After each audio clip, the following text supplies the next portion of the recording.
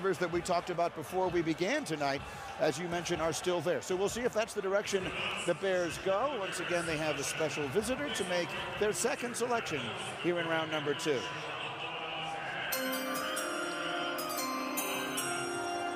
Bear down, bear down.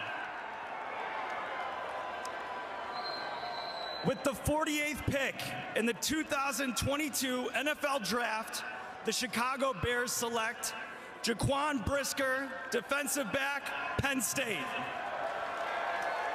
All right, made 21 starts for the Nittany Lions, Mel, after spending 2 years at Lackawanna Community College.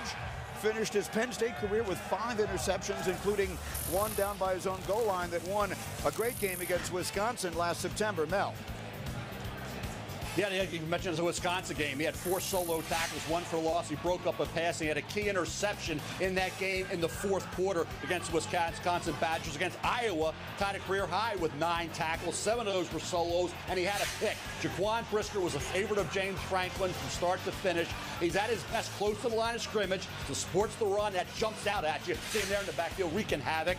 He's also able to get into the back end, read the quarterback, make plays on the football. So really a versatile safety. He's not just an in-the-box type.